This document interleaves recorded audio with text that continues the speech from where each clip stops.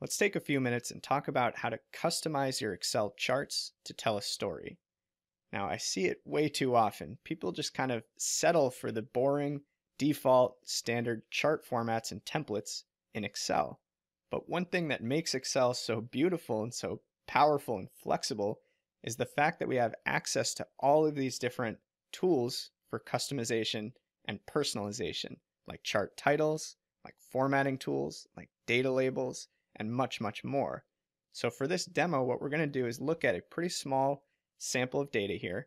We're looking at 5 different countries across 4 different Winter Olympic Games, and we're tracking the percent of gold medals won by each of those countries. And the idea is to visualize it using something like this. It's a pretty simple chart.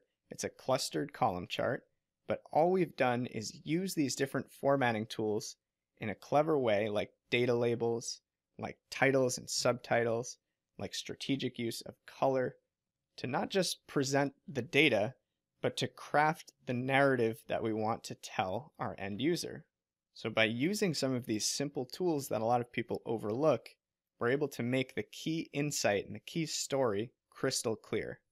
Now, the common use cases here, for one, preparing visuals for use in presentations where audience comprehension is really, really important. Or one of my favorites, reducing the chance of users misinterpreting the story that a chart or graph is designed to communicate. So let's jump into our Excel workbook and practice using some of these customization options. All right, so if you're following along with the course, you're going to open up your pro tip workbook. We're looking for the customizing charts demo, this 2-star demo in our visualization tip section. We'll link right out to that yellow tab. And here you'll see our little sample of data. We've got 5 countries: Canada, Germany, Norway, Sweden, and Russia. These are the top 5 countries in terms of Winter Olympic medal counts. And what we're looking at here is the share of gold medals, or the percentage of total gold medals won by each of these countries across these 4 Olympic Games: 2002, 6, 2010, and 2014. So let's go ahead and select our data starting in cell B3. We're going to go into Insert. In this case, I want a clustered column. But if I look at the preview here, this isn't exactly what I want. I don't want to cluster the years by country. I want to cluster the countries by year. So we can just go to More Column Charts at the bottom. This will give us the 2 variations. We want the second one in this case. Press OK. And there you go. So now we're looking at, for each year, what share of medals or gold medals did each of these 5 countries capture or win. And if we resize this a bit, most Excel users would throw a title on here and call it a day. But we aren't most Excel users. We are power users, and we're going to use the tools available to us to make this visual much, much more meaningful. So let's go ahead and start customizing some of these options. I'm going to start just by right-clicking one of the data series, formatting that data series, and all I want to do is adjust some of the spacing here. I'm going to kind of tighten up the clusters so that they're a bit closer together. -15 is fine. And then I want to increase the gap width a bit between those clusters just to add a bit more separation between them. 250 looks good. And now as far as the colors are concerned, this looks okay, but I don't like that this main series here, Canada, which is kind of my central focus, as you can see, the idea is that Canada is just dominating these Winter Olympics. So I really want to draw attention to that. I don't like that this 5th series, Russia, is so close in tone or shade. So let's go ahead and just right-click that one series, format it, go into our fill and line options, give it a solid fill, and just choose a green option to really differentiate it from the other 4 series. Now we can make some other adjustments, like maybe spread out our legend a bit to make it a bit more readable. Let's make our years bold, Command B. Go into our Home tab and increase the font size a bit to make those really pop. I don't really care about the percentage itself along the axis. I care more about the difference between the different series. So let's actually size this down a bit to a 7. Use Control I to make it italic, and that looks good. And now because we're starting to see this pattern or this story emerging, which is all about Canada's dominance, Let's go ahead and select that Canada series, right click, and add data labels just for that series.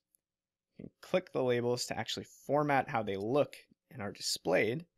And in this case, let's actually give them blue fill, white font, make it bold. Whoops, I've somehow gotten into this sub-menu here. Select those again, make them bold, and drop down to about an 8. So all those labels do is help draw attention to the series that we feel is kind of driving the story or the insight here. And I'm pretty happy with how things look right now. I think the last thing that I'd like to do is actually use the title and the subtitle to help tell the story and actually communicate, this narrative that is coming together. So I'm going to just delete the original chart title. I'm going to select kind of the background and create a bit of space here. And now with the chart selected, I'm going to insert a new shape, and I want a text box here. And I'm just going to drag a text box into this space. We'll be able to resize it as we go. And now I'm going to start with kind of a primary title or a first line, which is kind of telling users what they're looking at, right? So in this case, it's the share of Winter Olympic gold medals. And this is really just for the top 5 countries. And you can use this exact formatting and wording, or you can write your own. In this case, I'm going to grab that top 5 countries text, Control I to make it italic. I'm going to make the rest of this header bold to make it pop, and then select the whole thing and increase to about a size 12 here. So that's just a descriptive header. What are you looking at here? It's the share of Winter Olympic gold medals for these top 5 countries. Now the subtitle is something that a lot of people don't use, but it's a great opportunity to communicate what we're seeing here, right? And what we're seeing is that Canada dominated the Winter Games from 2002 through 2014, capturing an unprecedented 36% of all gold medals in 2010. Again, feel free to customize, tweak this as you see fit, but something like that really tells the story in a crystal clear way. Let's go ahead and shrink that down to size 11. We can resize our chart a bit, and we may need to just tweak that text box to make sure it's visible.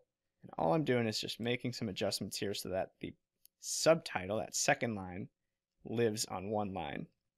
And to really make that pop and draw attention to the key points in that subtitle, let's grab Canada, make it bold, and to tie it to its data series and the data labels, let's make the font that same bright blue color.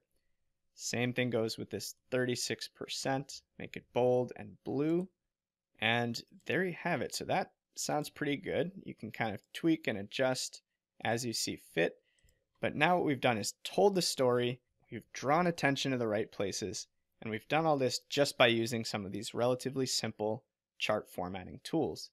And because we had entered this text box with the chart selected, you'll notice that these two objects move together as one unit.